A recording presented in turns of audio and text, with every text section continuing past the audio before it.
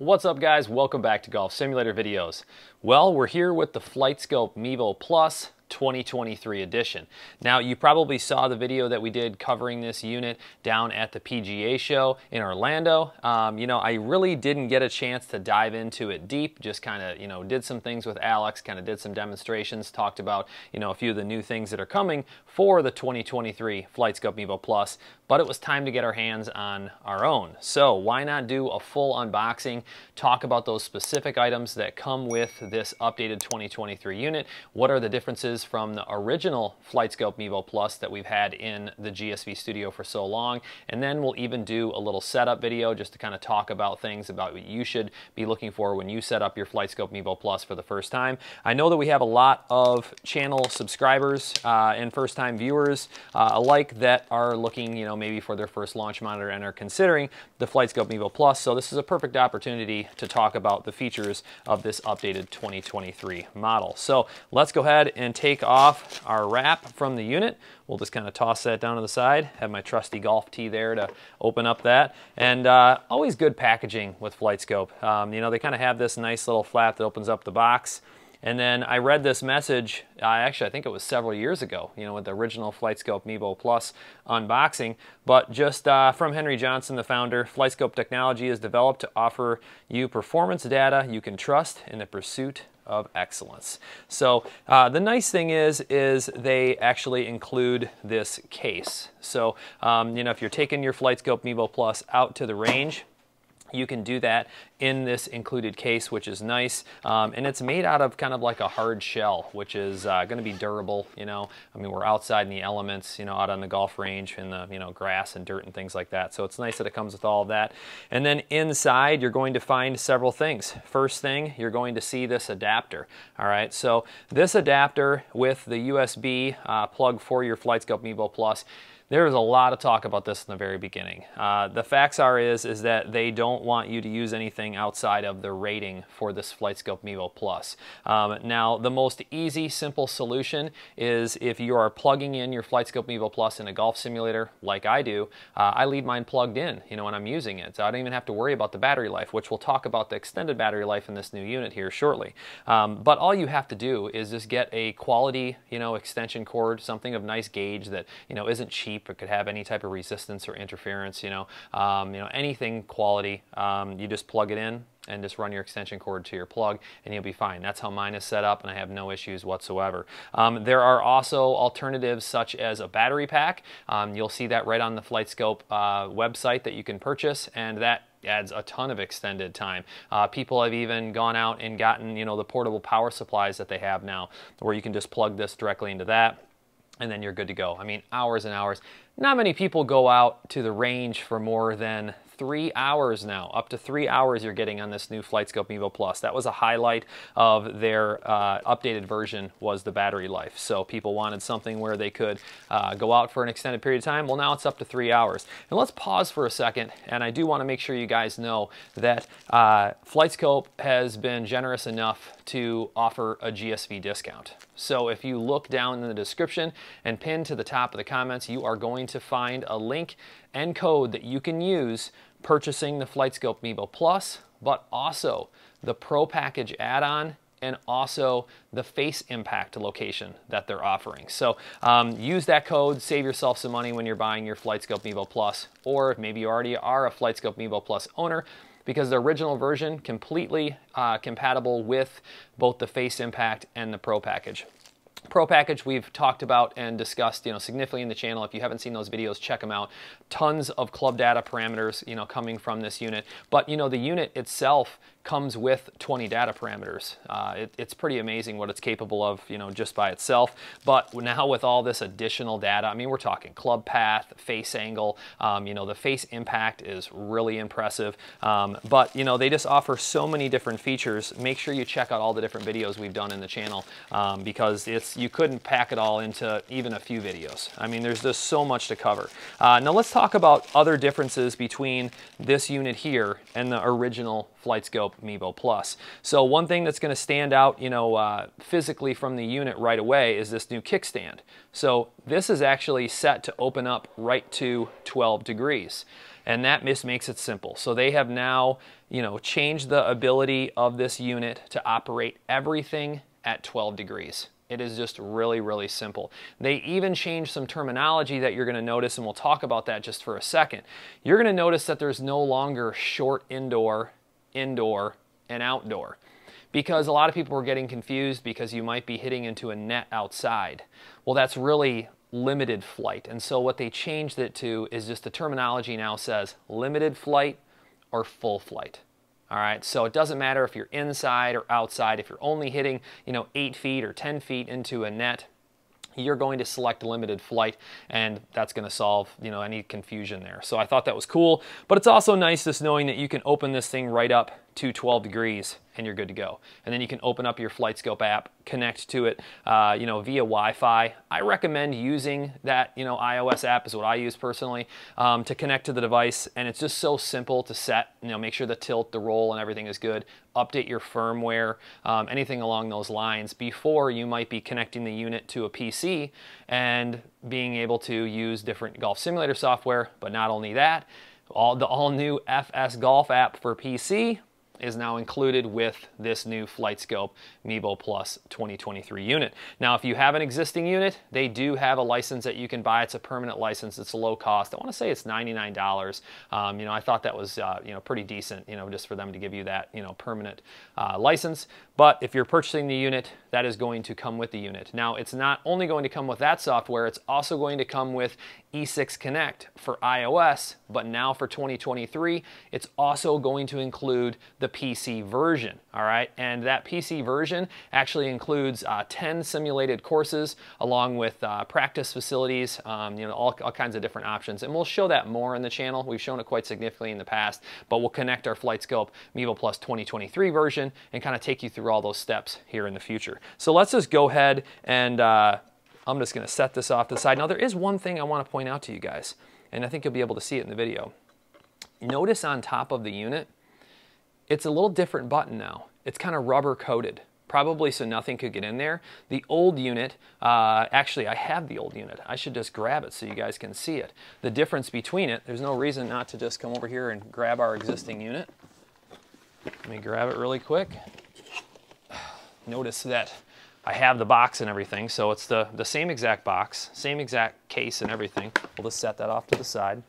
But let's just compare these really quick before we dive into what else is in there. So one, there's that stand. Notice the difference, how it's totally adjustable. This one's opened up all the way right now, and this before would open up, quite significantly more on an angle. But look at the difference here. They've actually changed the top to actually have like a rubber coated button. So that's like sealed versus before it was almost like a metal button. And so it's a little different button now. And I don't think we talked about that at all at the PGA show. It's nothing significant, nothing that you should, be worried about or that it's a big deal or anything else. But it's something that I noticed. And as far as the rest of the unit goes, it's identical. And that's something that I verified with FlightScope themselves that you should know. I said, well, what about any of the internal hardware? I have a lot of people that were asking, well, is there any changes in the inside that improve accuracy or anything along those lines? It is the same hardware. If you have a FlightScope Mevo Plus that you bought before the 2023 version, don't be stressed about, that you're missing out on the 2023, accuracy or anything. So none of that has changed. They've continued to update the firmware on the original version, and it's all the same internal components other than the battery, which now has that up to 3-hour life that we talked about. It comes with a quick start guide. It's also going to come with this product key for E6 Connect standard license for iOS. That's included. And let's see what else is here. They have a setup guide, which is nice. And this wasn't included, I don't think, in the beginning of the original, but it shows how you should have a smooth putting surface off to the side. You can have a putting mat off to the side unless you can roll the ball smoothly from where you're hitting. But it's very key to have that ball rolling smooth. And then I also had some people that were setting up Mevo Plus just recently, and they actually were a little confused on the putting. They were using an RCT ball for putting, and you should just use a regular ball for putting still. All right, so the unit doesn't want to see, a metal dot or anything when you're putting. They've talked about that in the past, but it's the same thing with RCT. Just putt with a regular ball. All right, so that's important to understand. It is going to still come with your metal dots. And if you guys haven't watched the recent videos, check those out. We've done a lot of testing with the new Titleist RCT technology. That's where the ball has the metal strip embedded below the casing. All right, and you don't need the metal dot anymore if you're using that. It actually performs a higher level of accuracy for spin. Okay, but the metal dots are included if you want to use that. And then there's just a Mevo Plus quick start guide, which is really nice. And I'm actually going to do a little video where I show you guys. I'm going to first plug in my unit, let it charge, and then we'll do a a quick demo of how I would set up my unit today. I know I did one a long time ago, so why not do it fresh? Now, if you notice here, it says that you should charge this enough for a 2¼ hour session. All right, so they just probably a first-time charge. They're recommending that you do that, and then you could connect, normal otherwise. And then, of course, it does have indications. There's LEDs on the front, the original unit plus this one, and it gives you all those indications of what all those mean. But without further ado, let's go ahead and get this thing charged up, and we'll give you guys, kind of a quick startup guide and how to set up your FlightScope Mevo Plus 2023 version. All right, guys, welcome back in the studio. We have our FlightScope Mevo Plus 2023 edition all set up, and I'm actually going to change things up a little bit. I was going to activate and do everything through the FS Golf app, and instead I'm going to show you using FS Golf for PC because I was able to connect the unit to my computer, and we can talk about what you need to use for a password. It's actually just M2 dash and the numbers. You can do the M in capital 2, including the dash and the numbers. Just forget the beginning, I think it's FS. So just M2 dash, and that's how you're going to connect to Wi-Fi to your unit. You'll see it pop up, just enter that in for a password. But I connected to my PC, I opened up my FS Golf app, all right? I activated FS Golf for PC, registered my unit, which it then sends out an email and gives you your codes that you need. I have Face Impact, and I also have the Pro package. I activated all those inside of the FS Golf for PC software.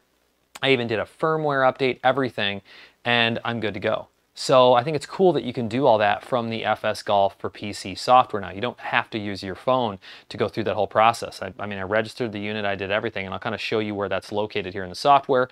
We'll hit a couple shots just to verify everything is all good. And I mean, that was a successful unboxing and, setup and first look at the FlightScope Mevo Plus 2023 edition. So let's go over to our software real quick. And first thing I would like to do is I'll just go into settings, and you're going to need to connect your unit. All right, so connect your unit to your PC using that M- number password like I mentioned. It was really nice opening up the stand. I only had to adjust it just a little bit to my preferred liking. I like to be right at 12 or 11.9. That's where it's optimal for me in my studio. You can mess with that a little bit. You can see how it can range anywhere from 10.5 to 13.5 is an acceptable range. 12 is the optimal. But if you need to adjust it a little bit to work perfectly in your environment, don't be afraid to do that, all right? Roll, I like to keep it as level as possible. And now you'll see where I'm talking about as far as sensor mode. It's only limited flight or outdoor. So it tracks ball for a minimum of 8 feet, but to a max of 44 yards. All right, so if you're in a limited flight indoor environment, you should have it at limited flight. So like, let's say that there's a net out in an indoor environment. It flies like 30 yards and hit a net. Well, you need to be limited flight. Only outdoor, where it's more than 44 yards, should you be selecting that. All right, it's not the environment indoor or outdoor. I just want to stress that. There was a lot of confusion. So I have it set up 7 feet to the sensor, and I can actually go to setup verification, and you'll see here it says there's a wedge. I can just grab a wedge real quick and just chip a ball. And what it will do is I have it centered in my T position, and I'm just going to chip this dead straight. And it's going to track where that took off from. So that was 0.4 left of what I have sent the unit centered to, the target alignment, and I can even show you the target alignment. But obviously very acceptable, you know, position for it. I know that I'm good, I'm well within the radius, and I can hit done. All right, so you can see here it says open camera alignment. We'll do that really quick. I had something that someone pointed out in another video that you should really pay attention to, and I'll show you on this other screen. This target alignment window might not be dead center on your projector. All right, so that can actually be moved around. You can see how it's not dead center necessarily, and I'll show you in another screen here. So align it to your mat and your ball. All right, don't necessarily look at the line going through the projector. That's not always the case. All right, so I had a few different people point that out, and I think that's really smart. Under general, you can go to, I think it's software. This is where you're going to check for any updates, and then you're also going to be able to register your Mevo, activate the FS for PC for Mevo Plus, activate Mevo Plus Pro package, activate face impact. All right, you can do all of that inside of here. So I did it all and ready to go. And so what we'll do is we'll just go to a full swing session really quick just to give you guys a quick demo. And you'll see here, this is where it says limited flight. I know I'm good to go because I already selected the 7 feet and everything from those settings. The radar setup is good. Now this is where some people are getting confused on target alignment. So notice how the target alignment image is shifted to the right because that, you know, white bar off to the left, the menu bar. So be aligning it to where the ball is. All right, don't look ahead to the projector image and see if this line is going through the projector image and the next projector image.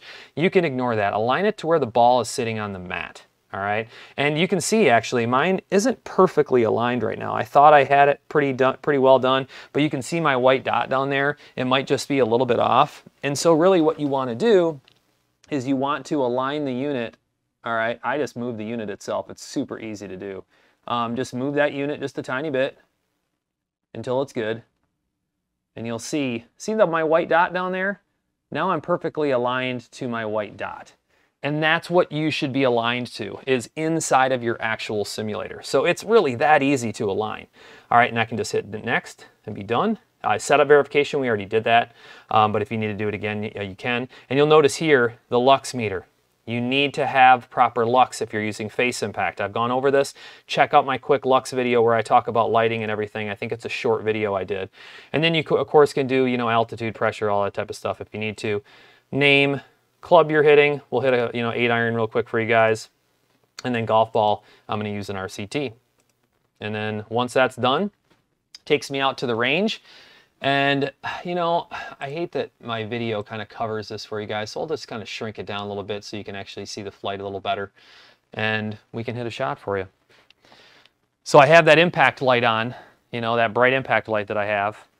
That way I know that I'm going to get impact because I have plenty of lighting, and it's about ambient too. It's not just about the hitting area. I've talked about that. All right, not a good shot to start things off. So let's take one more shot. All right, that was not a good shot at all. I actually just hit it really fat. So let's take another shot. There's a good swing. You can see my impact on the club. It's tough to talk for that long and then come up and just make a random swing. But it actually showed you guys what happened there is I hit like pretty significantly behind the ball. I mean, that was like a chunk shot. And so it hit high on the face, which you saw. I mean, it was just a bad shot all around. I think the turf even caught the club. You saw the ball go left. So it was kind of a good demonstration of a miss. And then, of course, you know, I hit a really nice shot the second time around after I kind of gathered my composure. But this just shows you, we just went from unboxing. I'm going to bring my camera back up for you guys. We just went from a full unboxing. We did a firmware update. We did all of the license registration for all Face Impact and Club Impact and FS Golf for PC. And then it sends you an email right away. I got my email right away, and it even gives you the instructions about how to register your E6 for PC and your courses and everything. It gives you that. So if you're wondering about the PC registration for E6, it's all in the email. It's a really nice detailed email it sends you right when you register your unit. So, you know, charge your unit, update the firmware if it has a firmware update and register it right away, it's going to send that all out. But I mean, we just did all that in about 30 minutes. It was that easy. So this is cool. This is a really good opportunity. I'm glad that I got my hands on the FlightScope Mevo Plus 2023 version for a fresh unboxing, talk about different things. Make sure you check out the previous videos, you know, especially like face impact. We talked about lighting. You know, ambient light's really important. This camera needs light. So you can't just have just a little 300 lumen circle. I had a couple different people talk about how they were using pin spots, and that's like the worst thing you can use. There's no ambient light for the camera. So check out that video and other videos, and we'll make sure to do a lot more coming soon. You know, make sure you guys comment below questions you have, videos you'd like to see with, you know, the FlightScope Mevo Plus 2023 version. And of course, I'll have a lot more coming soon, so stay tuned.